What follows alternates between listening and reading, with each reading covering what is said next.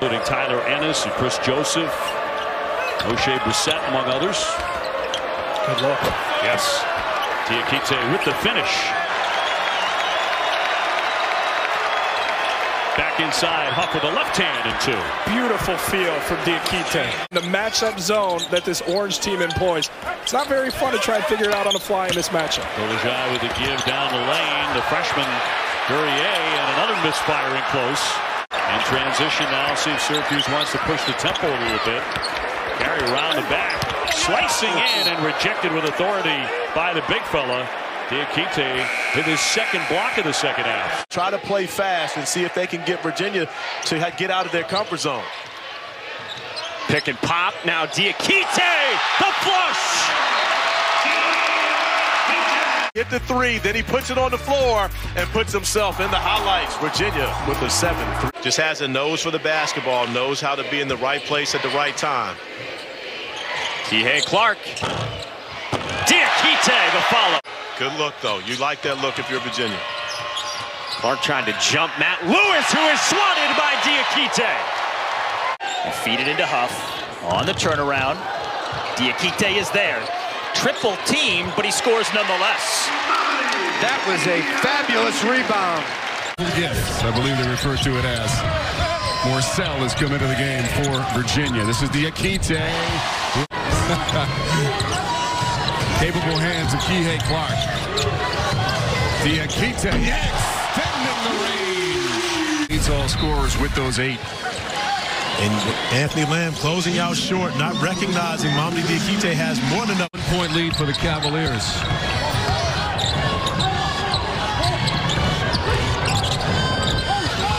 Diakite! Rebounding, and I felt like that would be one of the keys for Virginia coming into this game, is getting more opportunities. Diakite, a season-high 24 points after scoring 23 Saturday at St. John's and hitting the winning bucket. Diakite spinning and scoring. Well, Virginia does get 20 seconds on the shot clock to go back to offense. What a great take. Count the bucket and the foul. Mamadi Diakite. Can do against Mamdi Diakite as he attacks, and you see 5 blue jerseys.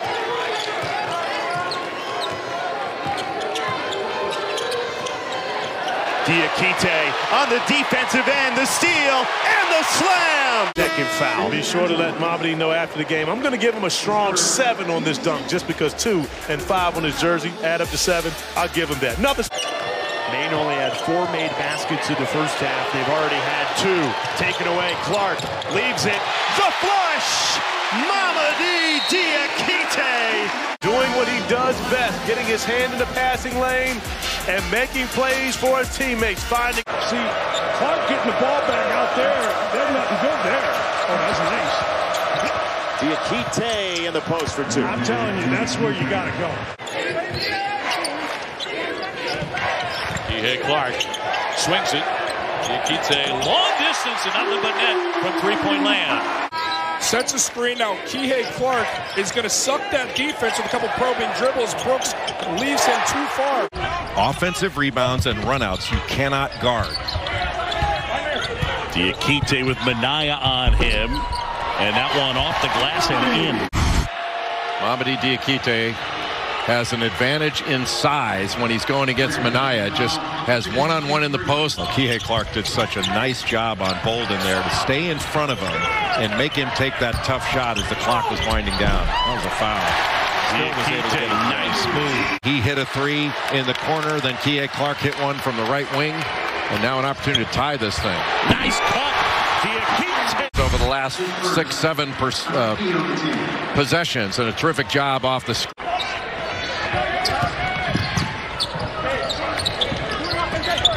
Good pass. Great look. Diakite the jump. I think he's afraid of his water. I can break that news. Great dive and a fantastic pass by Jay Huff underneath the arm of the defender. And that's the way you finish. Beautiful. Coming off 21 points in that loss against South Carolina. And Kihei Clark also went from being the 3rd guard to the guard this year. Count it. And the foul for Diakite. With all this time, and there is no double team coming. I think even Diakite was surprised and said, oh, a one-on-one basketball? This is what it is? The ruling was he'd be out indefinitely. It didn't turn out to be all that long. Missed 3 games and is working his way back to full health. Wick has his shot wiped off the backboard there, calling for goaltending. It stifled Navy's offense. They've gotten just 2 of their last 10 from the floor, getting no type of easy looks like that for Diakite. 63-62. And had that regional final against Purdue. Diakite hit the game-tying shot to send it to overtime. This time it's a pass the key. In fact, Nolly has 7 of the 9 points that they scored. He's the leading scorer for Virginia with 9. Diakite rising and hitting. Here he is. You can see things break down. Teams they've held to 8, I think, below 50 points, and they may be headed to 9. Braxton Key's style points for Virginia. What impressed you most in that game that they can carry into tonight, Malcolm? Well, I think from an offensive standpoint, that right there, they made some shots, they scored points. It's as simple as that.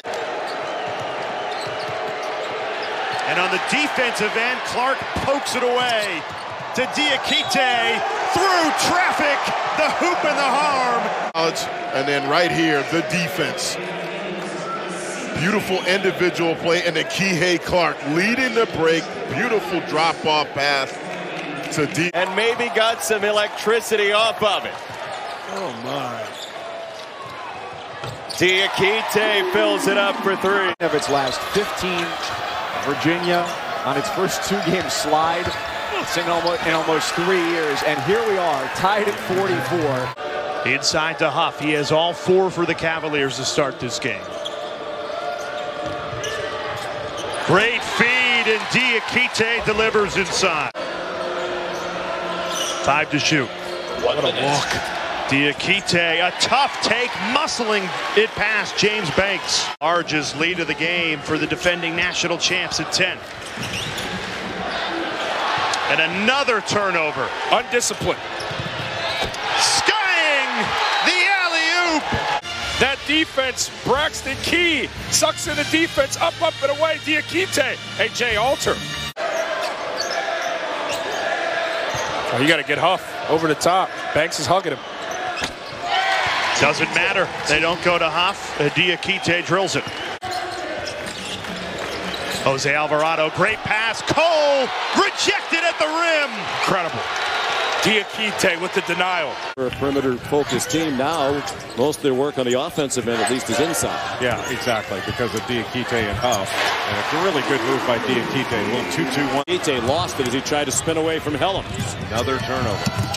There's 7. But Diakite hustled back to block the shot by Bryce. Hellam's blocked again by Diakite. Shot clock a factor, down to 1, blocked away by Sarr, and that one fired up, and he's going to hit it. Oh, yeah.